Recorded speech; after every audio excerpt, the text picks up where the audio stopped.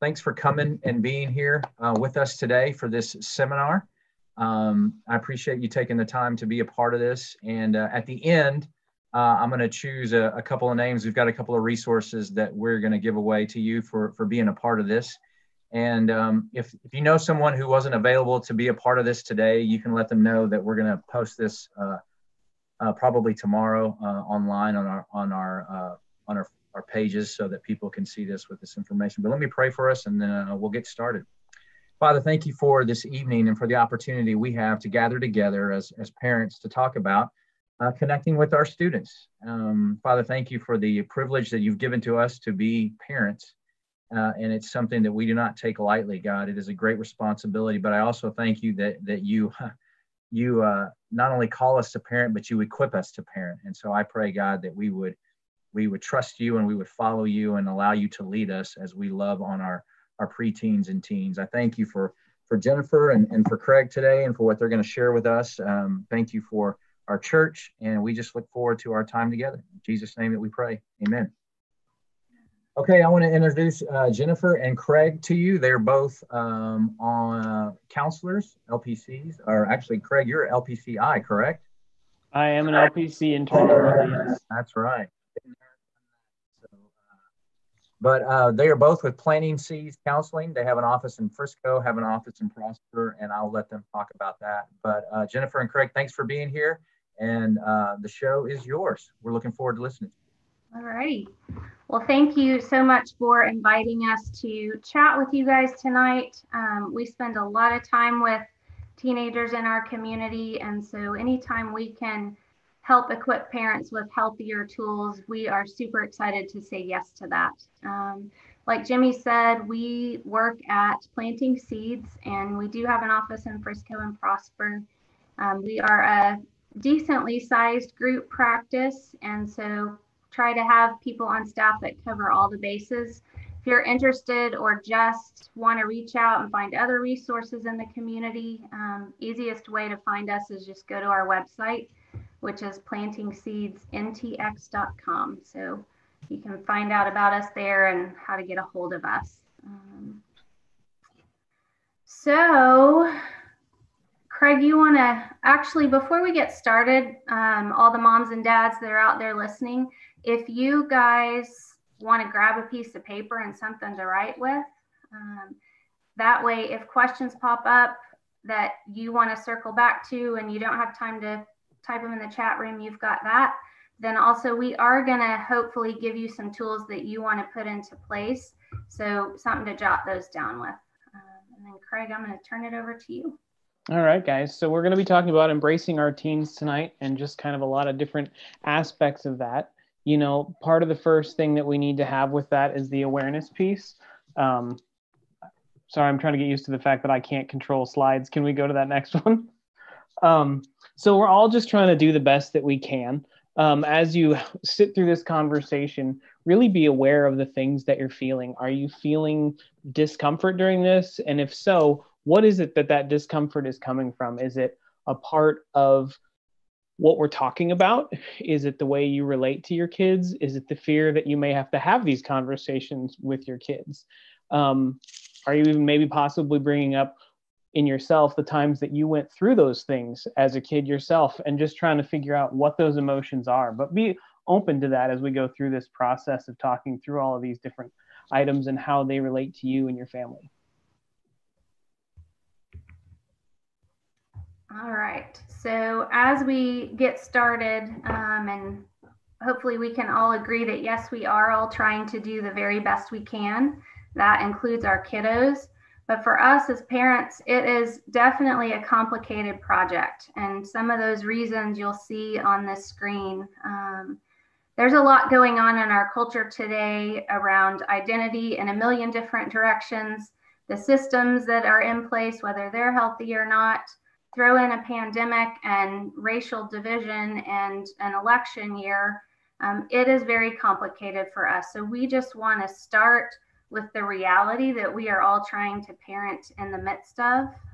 And for the record, Craig and I are both also raising teenagers right along with you. All right, so let's dive in on the next slide. So it looks like we're missing one of our S's. So our S's are seen, safe, soothed, and the fourth one is going to be secure. Sorry, I don't know where it went, but secure is number 4. What we want to remember as parents is attachment is a lifelong process. So it started back in utero, and it doesn't stop until really ever. If we're faith-based human beings, I don't think attachment ever stops. We always need an attachment figure. And so that's going to become abundantly clear why we're talking about that as we overlay attachment to what's happening in the adolescent brain.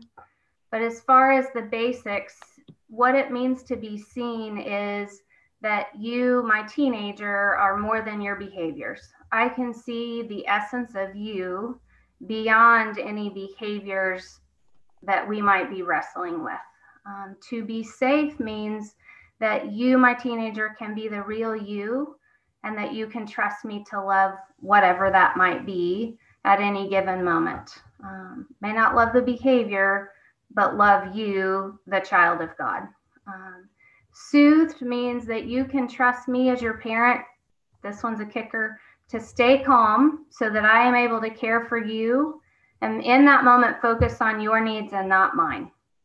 A lot of times, like Craig was talking about, when our old stuff from childhood comes up, we shift and try to get our needs met rather than being able to stay present with our kiddos and focused on what they might need at any given moment.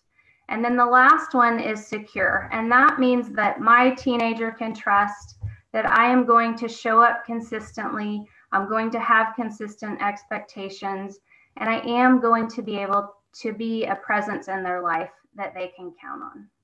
So those are our 4 S's. And then if we want to go to the next slide. Jen, I'm going to interrupt you for just a sec. I think that soothed one is a really big one. And as people are sitting there trying to register what that really means, that as I look at my past self and dealt things that brings up, can you give an example of that just to kind of help people? Because we may not be aware when we have those things either. Absolutely. So things that will pop up when we are working with kids and then invite parents into the therapy room. If a child of yours maybe escalates and their volume goes up and they yell, and you as a child were raised in a home where maybe one of your caregivers was a yeller, you have the possibility of being triggered in that moment to go back to however you survived as a child, which for most of us is either yell back or run away. Well, if I'm the parent in this situation with my teenager who has raised their volume and I run away or I yell back, we're never going to meet the need of that child in that moment. And so it's important for me to work really hard to stay with my kid and have empathy for what's happening. Doesn't mean I have to be a punching bag or be disrespected. I can set boundaries, but I don't want to revert back to how I survived as a child, running away or yelling. Hopefully that makes sense. I'm just going to answer for everybody and say that was great. Okay, thank you. All right, so on development. When our kiddos are younger and when we were younger, it makes sense that we hope to be able to attach to our parents. Those can be healthy attachments, those can be unhealthy attachments. If you're interested in that, reach out to us. We can give you lots of resources. But as our kids hit adolescence, which is currently defined as 12 to 25, it's a big old phase of life. They're biologically driven to shift towards attaching to their peers over attaching to us as parents. We innately have this drive to do that because subconsciously we understand those are the people that I'm going to have to depend on when I leave my home. So early in life, family of origin is our pack. As they hit adolescence, their pack becomes their peers. So that's why they put more energy into trying to connect with their peers, and they don't want to be at home as much with us, and they don't necessarily seek out our advice. They're going to seek out advice of their peers. It's a biological drive that they can't undo, and it does make sense, and it is about survival. Another shift that I think is really helpful for us as parents to understand is that their circadian rhythm during that 12 to 25 year range shifts by about 2 hours. So you and I want to be in bed because we're wiped out by 10 or 11 o'clock at night. They're still wide awake. They don't hit that lapse in energy until midnight or 1 a.m. Hence, they want to study later. Then it makes sense for us to want to do things that use our brain, and they want to stay up later. And then on the other side of that, they want to sleep in later. So you can see how what's happening for them developmentally can drive a whole lot of conflict if I, as mom or dad, don't understand that. The final thing is this idea of their brains being like a Porsche with no brakes.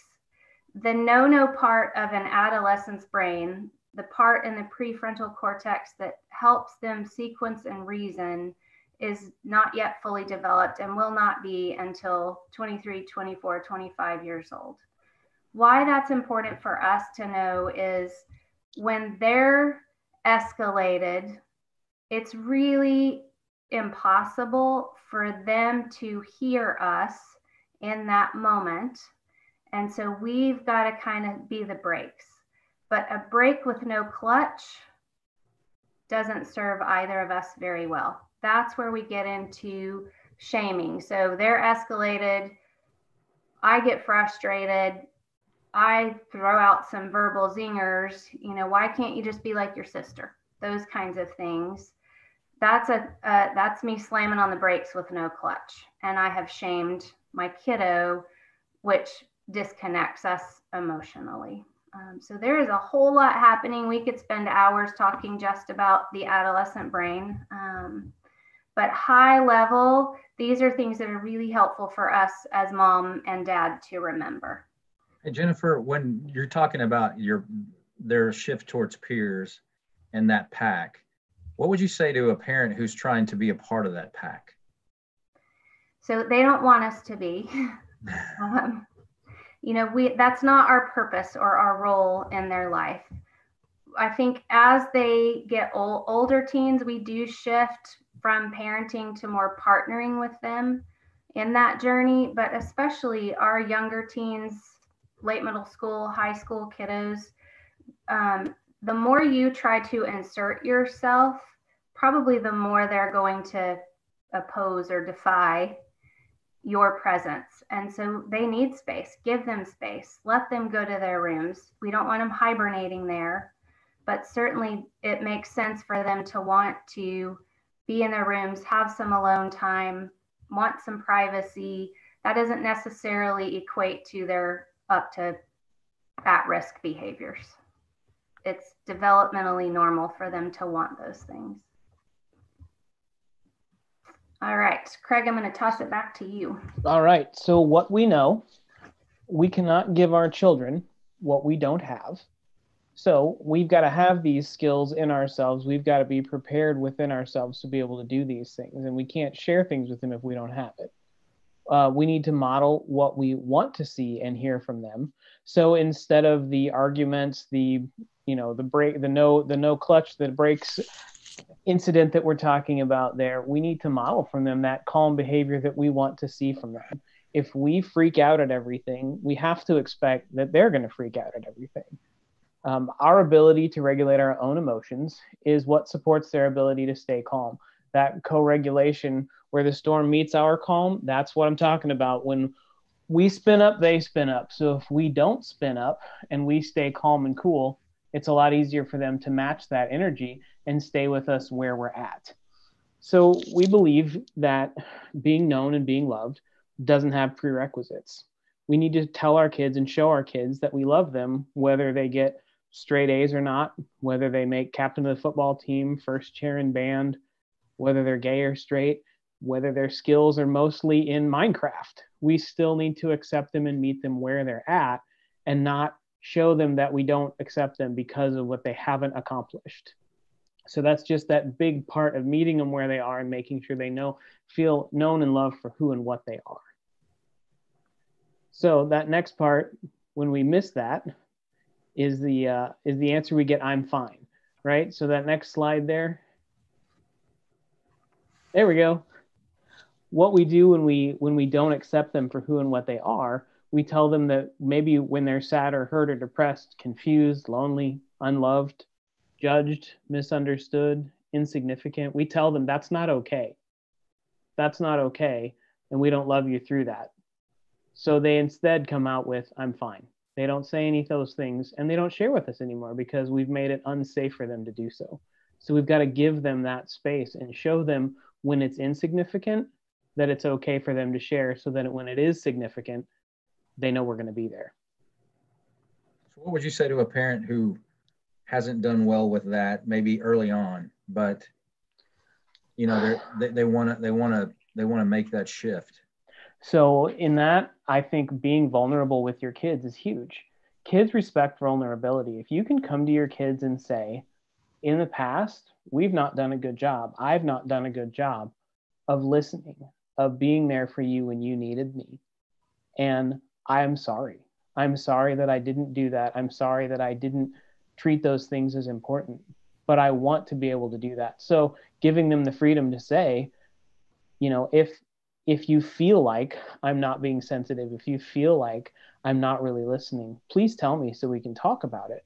The second half of that, though, is that you've got to do that then. You can't say, well, I've done a bad job, I'll do better. And then when they say, hey, this is one of those times I feel like you're not listening, and you say, well, that's because I don't have to listen because I'm the parent. Then we just throw it all back out the window. Right. I think also it's helpful for us around the what we know, that inner voice that we all have that carries throughout our entire lives ties back to what was reflected back to us by primary caregivers, coaches, teachers during childhood. So if I am shaming my children, not accepting my children, or I know that that's happening in a school environment or sports club that they're a part of, and I'm not helping buffer that, they internalize that, and years of internalization then becomes this pretty toxic inner critic, which is unfortunately a lot of the work that we do with adults, undoing that inner voice that when we ask, whose voice are you hearing these thoughts in, unfortunately it oftentimes goes back to mom or dad. And so, we've got to really do some unpacking of that with adults. We're mom and dad right now, and we can affect some change if we're willing to. And that's a good exercise even for the parents that are on here. If you've got those insecurities, if you've got those things that come up for you, stop and listen. Who said that to you? Whose voice are you hearing that in? Because if it's someone other than your own voice, we probably have some work you need to do in that space. And doing your own work in that space will make it easier for you to then be accepting and be there for your kids. Good. All righty. So our next slide, things we don't want to do as moms and dads. This one is super hard, but we don't want to personalize. So when they're escalated and, I hate you, you're the worst parent in the world, I can't believe you won't let me go to whatever the event is, I don't ever want to see you again. Really hard not to take that personally. But in that moment, yes, they're showing us an external version of anger, but internally, if we go back to what we know is happening developmentally, most often it's rooted in fear. So fear, if I don't get to go to that party, I'm not going to be accepted by that pack. I mean, when we take that to its most extreme, if I'm not accepted by my pack, I don't survive. So the no-no part of the brain, not fully developed, can easily get our kids to that survival instinct pretty quickly. So for me as mom, when my child is upset that I've said no and they can't go, for me to have that information and be able to say, I know this is really hard. It's okay for you to be angry at me. Not okay for you to, cuss at me or swing at me if you have kids that are actor outers. Is okay for you to be angry. I love you enough that no is the answer, and happy to chat with you about that if you want to. I don't want to take it personally because then I've missed an opportunity to connect with my kiddo. I also don't want to assume the worst. So back to developmentally, it makes sense for them to want to be alone in their rooms. I don't want to assume the worst about the things that they might be doing in their rooms. Just have conversations with them. Periodically pop in, knock first, because we all appreciate that, but you don't have to knock and wait 5 minutes. Knock and go on in. Pop in and, make yourself seen and known, but oftentimes our brain just wants to fill in the blank in a story, and it doesn't care about whether what we're filling it in with is fact or not. So I want to be generous in my assumptions with my teenager. I also want to be super careful not to invalidate his or her feelings. Whatever they're feeling, I don't have to agree with it, but it's not wrong. It's their emotion. All emotions are God-given. So I just want to reflect it back to them, and we're going to give you guys some tools of how to do that. I also don't want to withdraw my love. I hear this one a whole lot, and I think it does go back to maybe what was taught to us as kids. But when those emotions get high, or my teenager isn't maybe behaving the way I think that they need to be behaving, I don't want to retreat, give them the silent treatment, not offer hugs, not offer conversation, all of those things. Don't want to use the shaming comments. How could you do this to me? That certainly will invite shame in. When I say things like, don't you know how much I worry about you? Or you make me so angry, you're going to make me lose my mind. Those are unhealthy emotional boundaries. I'm making my emotions dependent on my kiddo. That's not how emotions are intended to work. My emotions are in my hula hoop, my responsibility to understand and manage. The same is true for my teenager, but they're still learning. So it's really important for me to try to be the regulated adult in those moments, be responsible for if I'm angry, I'm going to say, I'm feeling really upset right now. I'm going to need to pause the conversation. Let's revisit this. I'll come knock on your door when I feel like I can have a conversation and be respectful towards you. There's nothing in the world wrong with me saying that to my kiddo, because I hope that they're able to do the same for me. This last one, you've heard us talk about shame a little bit tonight. Disappointment is the Trojan horse of shame. So if I say to my kiddo, I'm disappointed in you, super big shame spiral for my child. It's okay for me to be disappointed in a choice that you have made, or, I'm feeling sad that you made a D on your algebra test because I believe that you are capable of more, but let's figure out how to help you believe that you're capable of more. I don't ever want to say to my child, I am disappointed in you. They are a creation of God, created in his image. They are not a disappointment. And so we want to be very cautious there. All right. So before we go to the do's, just to kind of really cement the importance of this, because we've looked at the I'm fine principles, we've looked at the statements that can be disqualifying that lead our kids to not share with us. We've looked at a lot of the don'ts, but to share some stats with you guys on kind of what the gravity is of really getting these do's right, we looked up some things for this, and 1 in 5 teens right now is suffering from some type of mental health disorder. 11% have had a major depressive episode in the last year.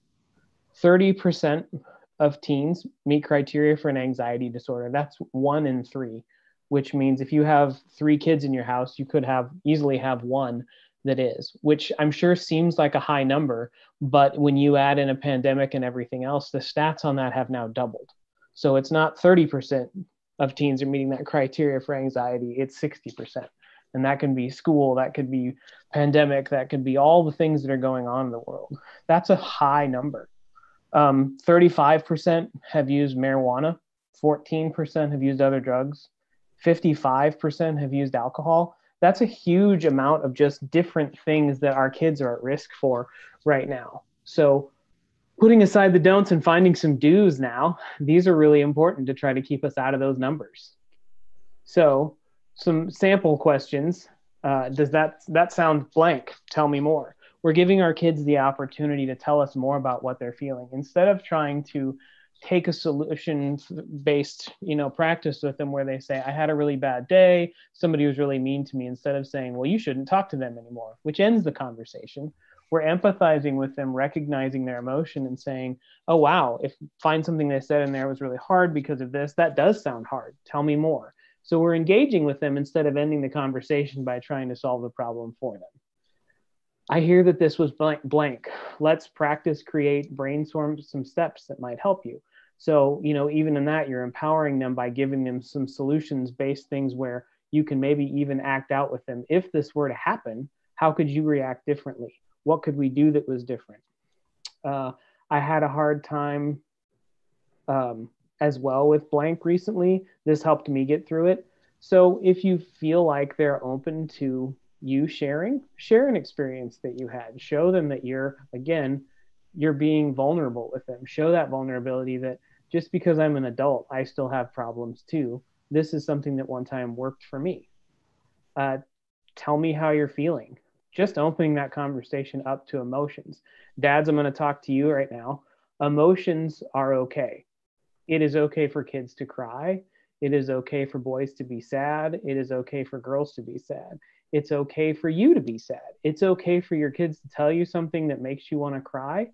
Cry. Show them that you're a human. Show them that your emotions are not something to be afraid of. The more we encourage our kids to feel their feelings, the more healthy they're going to be. Tell them that you want to understand. You're again explaining that openness is here. Please come to me with these things because I want to be a part of your life. I love you even when you're angry. Man, that's a disarming statement. When somebody is so mad that they're yelling at you, that they're storming off, and you're able to tell them calmly, you can't yell this up the stairs, just so you know. You can't yell, yeah, well, I love you even if you are angry.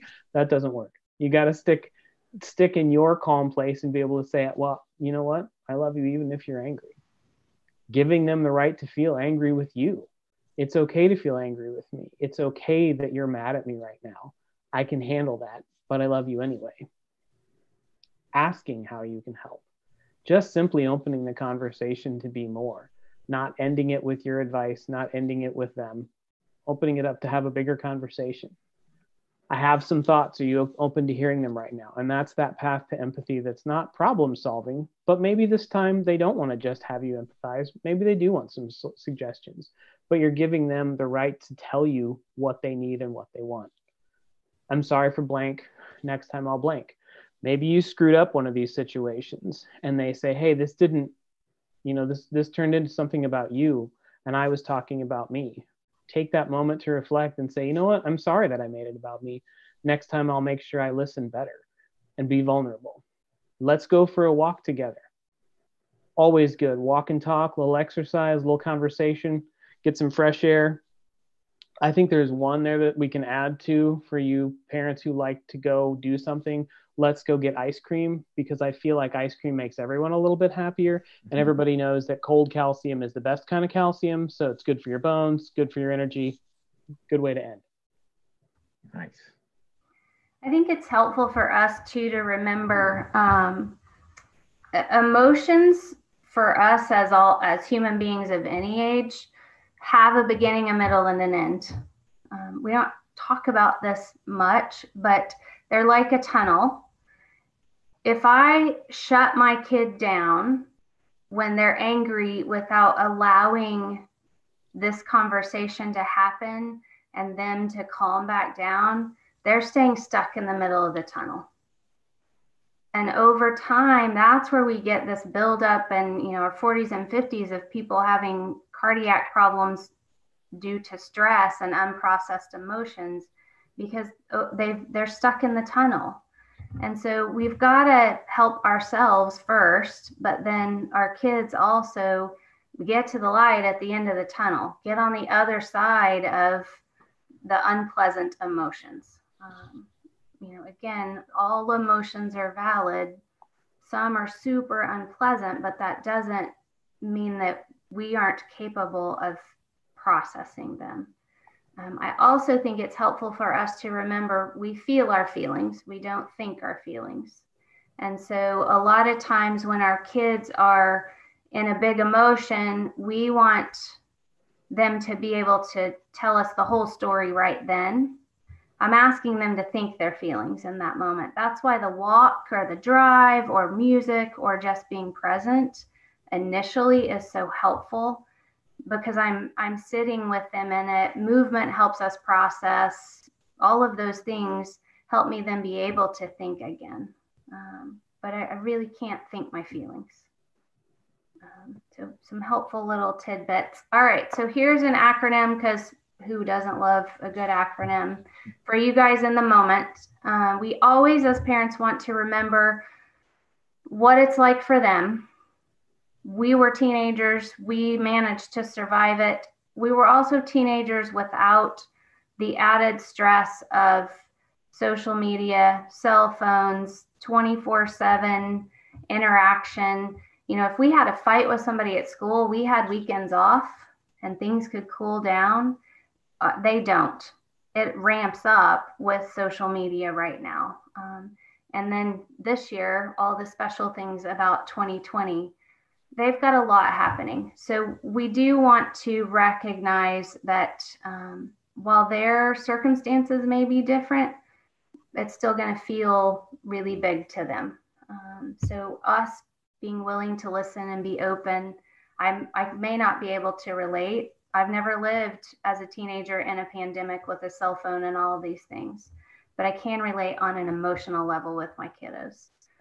So me staying alert means, my A means I'm going to acknowledge their stressors. Different than mine, but their mind and body response, not different. Same nervous system that I have, same repertoire of emotions that I have. So if I can connect with them there, we're going to keep that emotional connection going.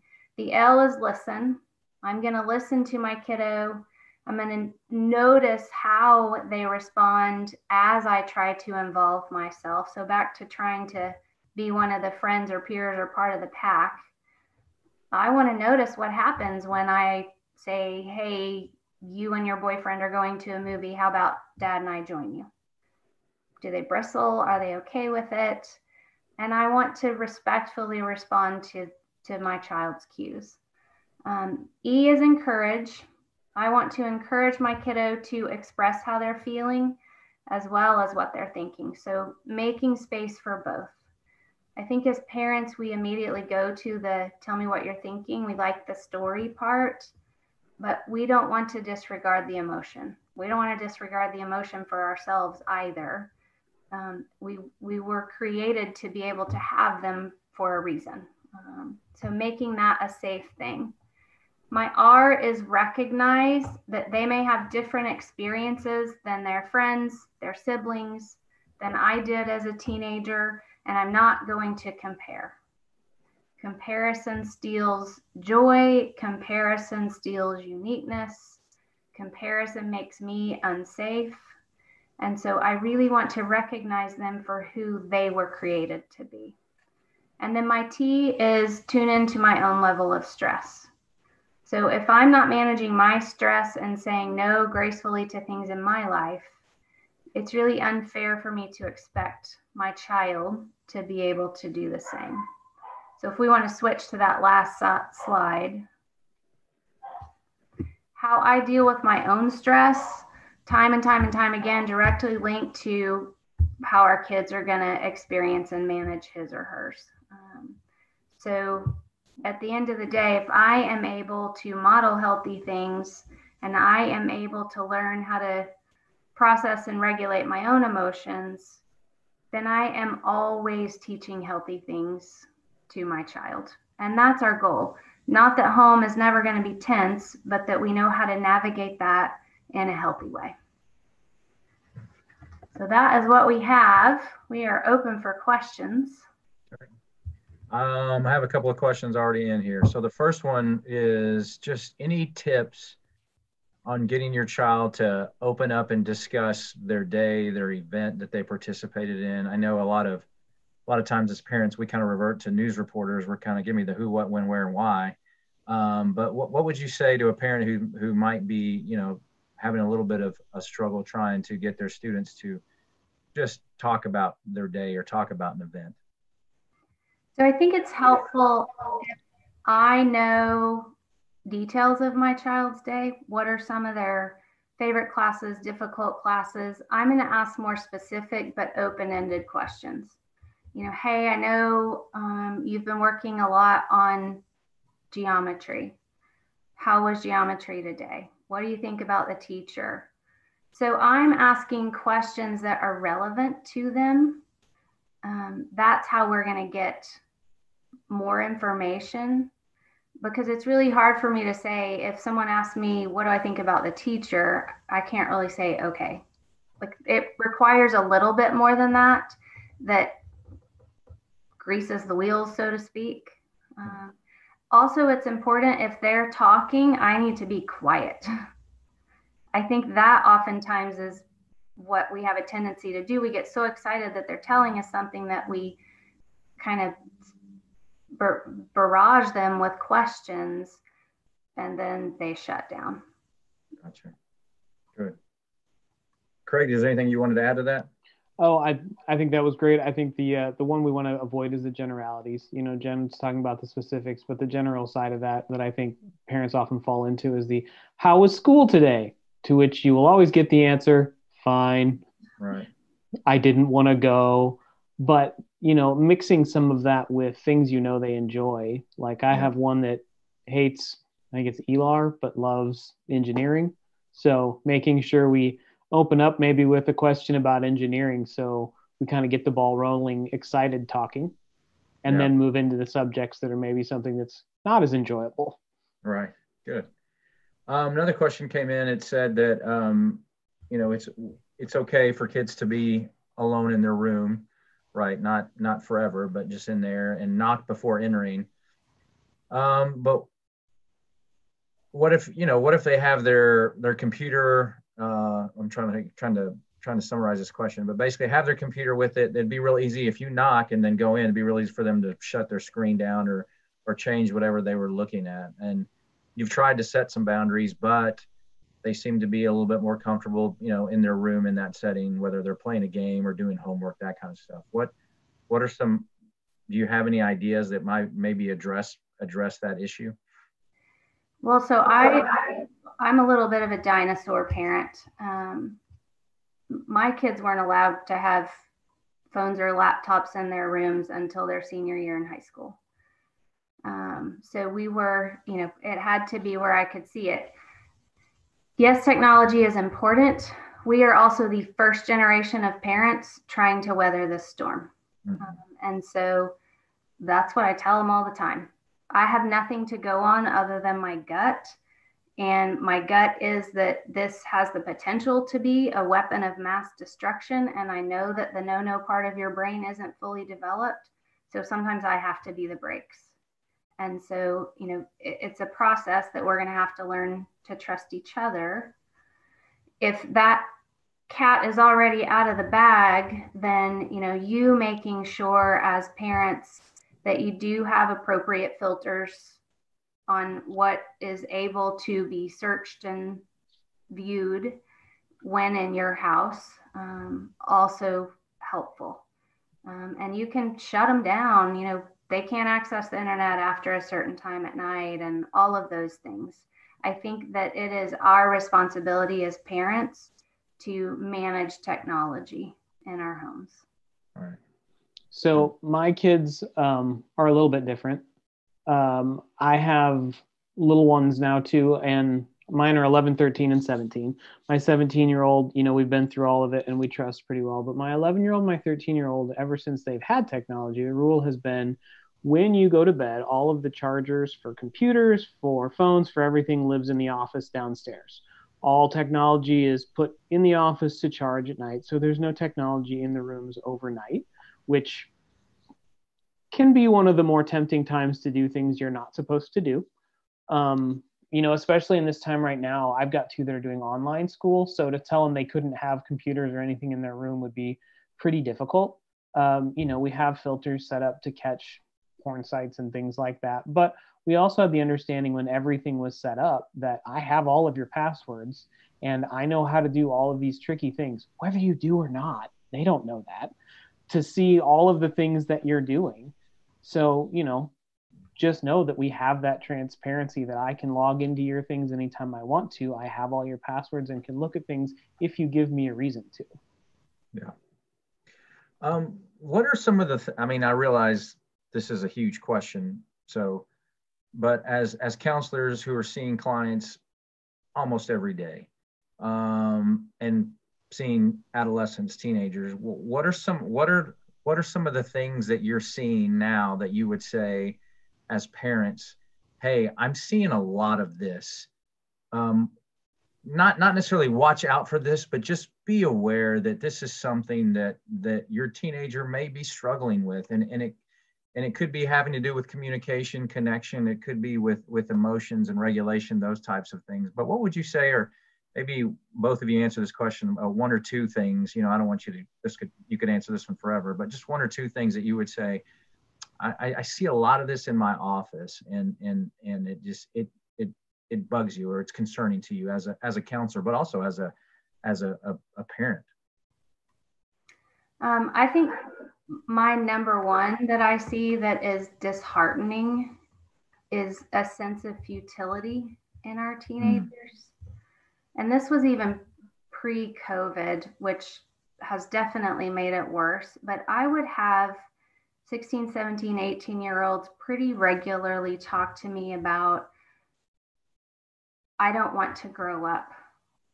I come home and I hear my parents talking about how miserable they are with their jobs or stressed about bills. Why would I want to grow up? Mm-hmm. And so, it's heartbreaking to think about these kids who were saying, go and learn and spread your wings, yet we're modeling something that they don't want a part of at all. So I would say that. And then specific to this year, anxiety to the point of trauma response. A lot of our teenagers are having, and all of us really, what are trauma responses to the current environment in which we are living? And so, we are doing a whole lot of education on that, because that then normalizes what's happening for me. I'm not losing my mind. It's my nervous system is just so dysregulated. And so then we learn how to re-regulate and what all that means. Gotcha. Thanks. Craig, how about you? Jen's answers were really deep. Mine are going to be less deep than that. A couple of mine are more about, in this time, make sure your kids have the ability to connect with other people. One of the things that I keep hearing a lot is, my parents got mad at me, so they took the cord from my PlayStation, but I'm doing online school and the only friends that I get to connect with are in my games. So we think that we're punishing by removing this negative thing, but really what we're doing is disconnecting them even further. And so as Jen talked about, during this time when we're in a pandemic, when kids are home all day and they have no way to connect, we're taking away the only thing that they have. And it makes it really hard for them to feel like they're still a part of anything, which then is going to lead to those depressive symptoms and some scary places. The other thing with that is social media. I have parents that range in social media from Snapchat is the devil to parents who think that all social media is the devil. But the truth is that is where their peers are. And so again, talking about to your kids, talking about how to use these things responsibly. They can be social interactions for them and the ability for them to connect with others when they don't have any other ability to. And so when we cut that out entirely, or we don't allow anything at all, we tell them that those relationships are not valuable. So come sit at the table with mom and do a puzzle. But, that's good, but it isn't enough. That's good. That's good. So another question that's in here is, how do you have, I'm trying to summarize here, how do you have difficult conversations? In other words, you're going to have these conversations, but you also know you're not going to like the answer. Does that make sense? Because you see, maybe you see behavior that's going on, and you really want to approach those. So how do you approach, maybe that's a better way to say it, how do you approach a difficult conversation with your teenager where you're not going to like what you hear, but there's a good chance they're not going to want to hear your response either. But you know what I'm saying? You have to have those conversations. I'm going to jump the gun on this one and start first. For me, love is a one-size-fits-all solution. So if it's a hard conversation, start with I love you. Start with caring and hearing their emotions in the way that they're processing it, and love them no matter what they say. Maybe they're struggling with their sexual identity. We hear that all the time. And the response that we get often is one of judgment and one of anger from parents. And you may not like that your kid is going through this, but you being angry is just telling them that one more time they're not acceptable. So no matter what the issue is, showing up and caring and loving first, and reminding them that no matter what they say, no matter what their answer is, you're still going to love them and treat them the same.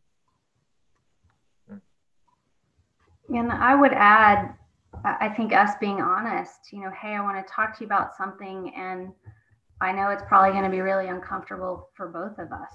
And so I might mess up, and I want you to know that you have permission to let me know if something I said is hurtful or stings. I'm asking that you stay engaged with me so that we can talk about this. Yeah, that's good. I think us just being that real and honest with our kids sets the stage for the repair work that probably needs to happen. Also, having those conversations from a place of concern instead of condemnation. I can't believe I heard this, or I think this is what's happening. Again, we don't want to assume. So, hey, if you're worried your kid's drinking or doing drugs, I've noticed some things that seem out of character from the you that I have gotten to know over the past 13 years or 15 years. And I'm really concerned that this might be the reason. That's very different than next door David called and told me you were having a beer. Right. Kind of the freak out conversation. Gotcha. That's good. Less blame. Yeah. Say it again. Less blame. Less blame. Okay. Another question. This has to do with dating. What are good rules for dating? And if we allow them being alone at the home, which I'm assuming, since it's talking about dating, maybe then with their date. So there you go. What are the good rules for this? And if we allow them for being alone at home? Well, I'll start. I'm the mom of two girls, 120, 117. And so we're created to be sexual beings. Makes sense that we are going to have crushes and attractions and all of those things. So I think step number one is start talking about it early.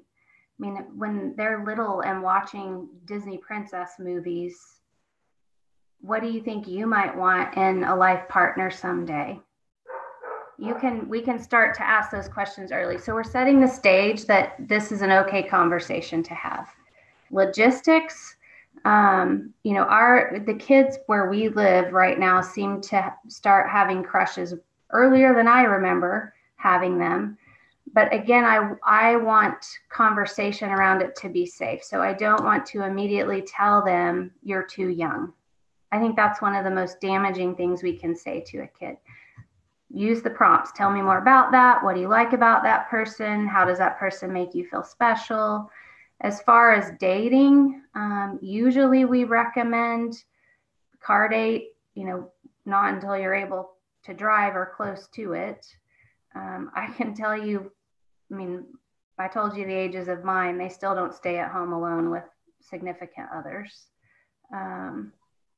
Never allowed in their rooms, significant others. That doesn't mean that you can't have privacy in another part of the house, but door stays open, and no, they can't be here when mom and dad aren't home. I can't control everything, but I absolutely can set and model our values under our roof. Gotcha. So, Craig, you have a mixed gender household with. I have a mixed gender household, but none of my children have interest in dating at this point. My 17-year-old has not found that boy yet, so I am really good with where things are at. I would agree everything Jen says, and I hope in the future that will be my rules. Right now, I don't have to have those, but what we have had is conversations about sex with our 17-year-old. I left this part to my wife only because I didn't want to be the awkward guy at that moment.